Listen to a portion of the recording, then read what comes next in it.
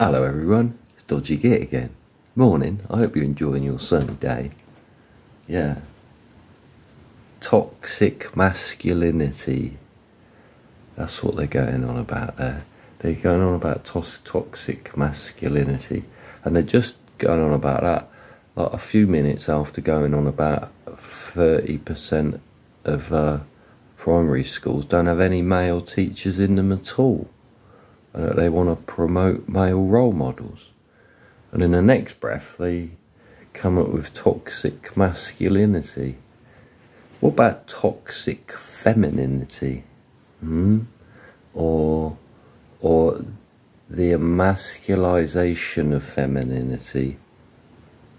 Or the feminization of masculinity? Yeah, which we saw with the previous chap. Yeah. It's quite strange, the whole subject, really, isn't it?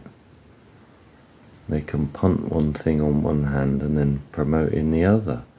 And then you go on about toxicity, then you go, okay, well, this is a female here saying about toxic masculinity, and I go, okay, what about toxic femininity? Is that actually a recordable thing?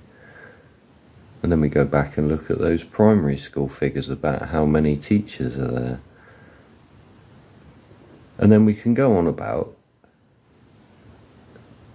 why, what's going on. Because all I hear when women get to the change,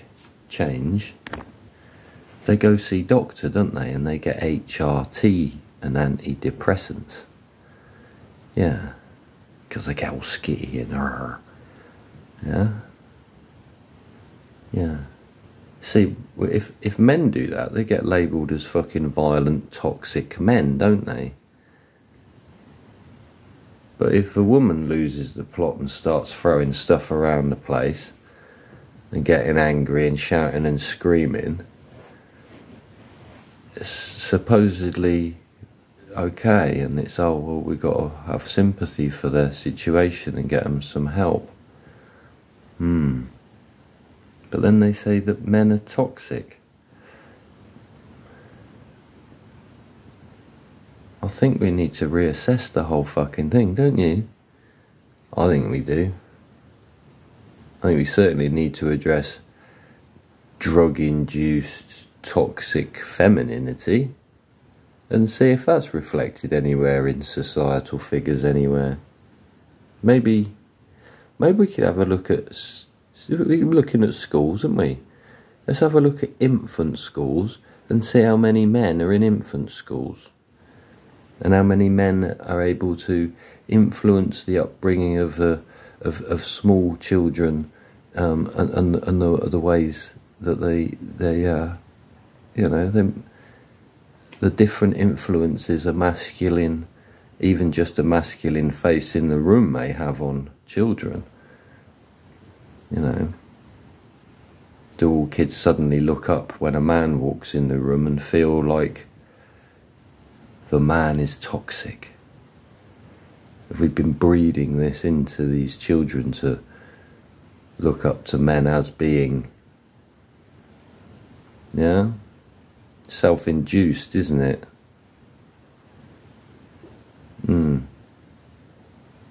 It's the whole thing about coming second again.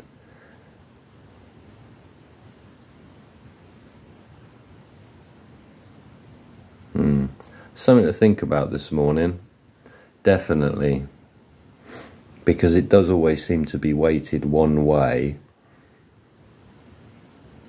It's always mentioned about the negative male side and never the other way around.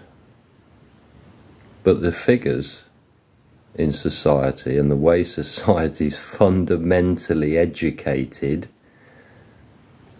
is being proactively bred to breed this theology, no?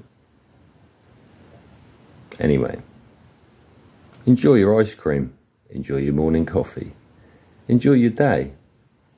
Share your love with somebody around you, lend somebody a hand, do somebody a favour, yeah?